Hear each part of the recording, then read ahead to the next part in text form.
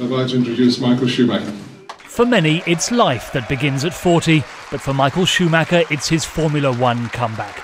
Is he fed up of the British driver domination of the past 2 years, or is it about proving he can still take on the young guns? I feel like a little boy jumping up and down. We have Petronas as our title sponsor for the next few years, and now to finish it, the greatest racing driver of our era is now part of our team. So, unbelievable year. I won't forget this year for a long time. Neither will fans of Formula One, who nearly saw Schumacher back in the cockpit earlier this year after Felipe Massa's crash left Ferrari a driver short.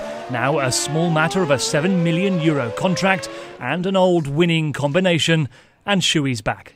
Working together with Ross, having the combination together with Mercedes GP and Petronas to go back on track, it was inspiring. It was something that sparked inside myself and until now has never stopped.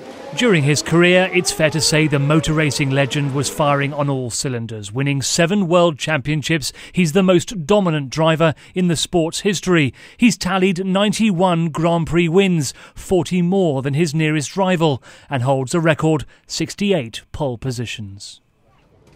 But when Schumacher takes to the Bahrain starting grid next year, 19 years after his arrival,